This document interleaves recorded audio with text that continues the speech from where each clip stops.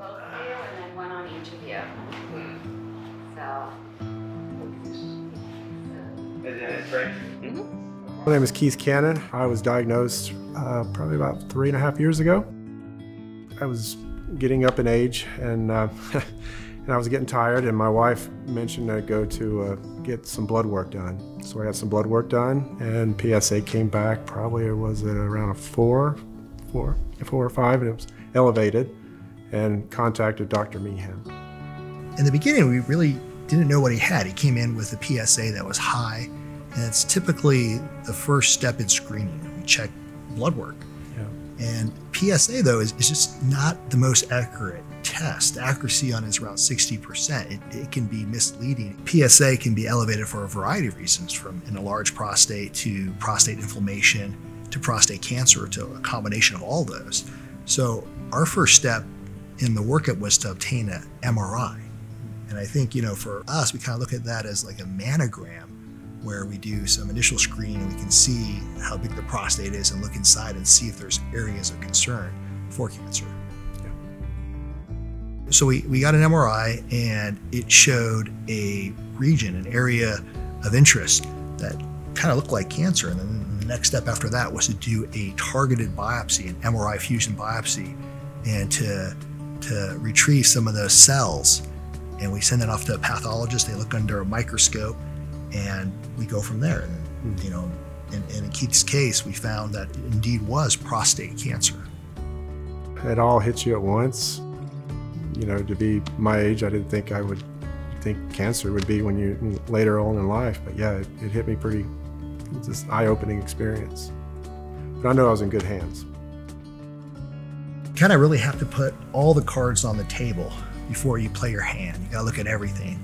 And in Keith's case, his cancer wasn't super aggressive, but you're actually young when it compares to patients with prostate cancer. The average age of diagnosis is a guy in their late 60s, but 1 out of 8 men will be diagnosed with prostate cancer in their lives. So we are catching a lot of guys that are younger, in their 40s and even in their 50s. And in the United States, 1 out of 52 men in their 50s will be diagnosed with prostate cancer. And it makes me a little more concerned because, you got a long life ahead of you. And, traditional options include watching it, active surveillance, or traditional treatments like surgery or radiation. And there's different types of radiation, but for somebody as young as you, it becomes a little more concerning, because this is something we have to really closely follow if we're going to watch it, or if we make a treatment decision. There's a lot of side effects associated with that, especially for a guy as young as yourself, that can really change your quality of life. I was a little scared at first, but he said, don't worry, and just watch PSA. And for a while, it was staying steady. But the last test, it jumped up a little bit. And that's when I really started to worry a little bit. There's been a recent paradigm shift from radical treatment, where you treat the entire prostate, to focal therapy, where you can treat just parts of the prostate with cancer. And having that targeted approach, we're able to preserve the important structures in the prostate, has vast improvements over what we've seen before. This is a procedure where the risk of urinary leakage or incontinence is extremely low. And even the risk of erectile dysfunction is a lot less than you see with the traditional treatments.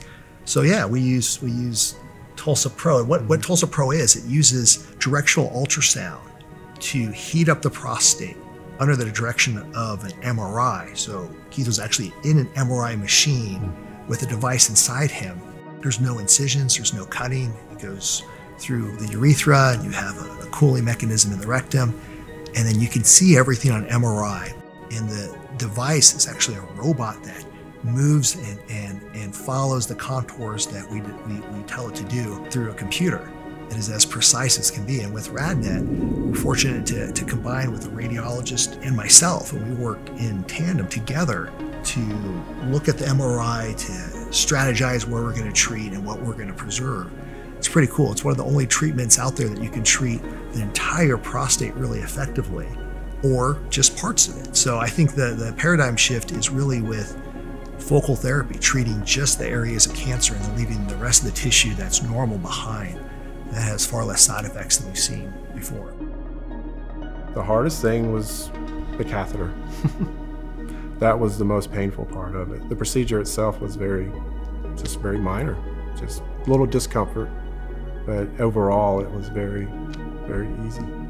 When you needed to go to the bathroom, it was kind of tough at first, yeah.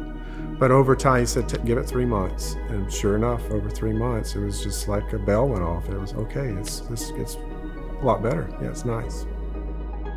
After the procedure, we had a blood test, and my PSA, I couldn't believe the number. It was not even a 1. Was it a point? What was the? 0.3. Yeah, I was just floored with that, yeah. I really believe this is going to be the standard of care in the future. You know, we're really fortunate to have this technology now. It just came out in 2019. When it first launched, I was flying my patients to California, to Beverly Hills, to be treated at a RadNet facility. And we onboarded this technology to Arizona, to Phoenix. We're going to bring it here to the East Valley really shortly. And I think it's just phenomenal. I really feel blessed that, you know, we're able to bring that technology here to be part of a trial and, you know, be able to bring Keith into that. You know, for myself, this is how I would want to be treated. And this is the treatment that I would choose if I had prostate cancer. Prostate cancer is so common. We think most men get it as they age. There are forms of prostate cancer that are more aggressive. So I think the first thing to do is really figure out how aggressive is your cancer. Do everything we can to risk stratify it and to look at it. And then take your time and explore all the options. Don't make any rash decisions. For a lot of men, active surveillance is going to be a great option where you just sit back and watch it very closely.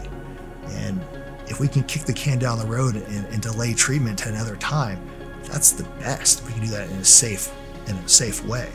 But some men have more aggressive cancers and need to be treated. So I would explore your options, do your research, talk to your urologist, get a second opinion, talk to multiple urologists, really look and see what's out there and find the right decision for you. We need to screen men earlier. Men need to take charge of their health. Yeah. I think all men under 50 should have a PSA. My primary care was he scared me at first. He says, you know, don't even worry about your PSA right now, and that's like, you're young.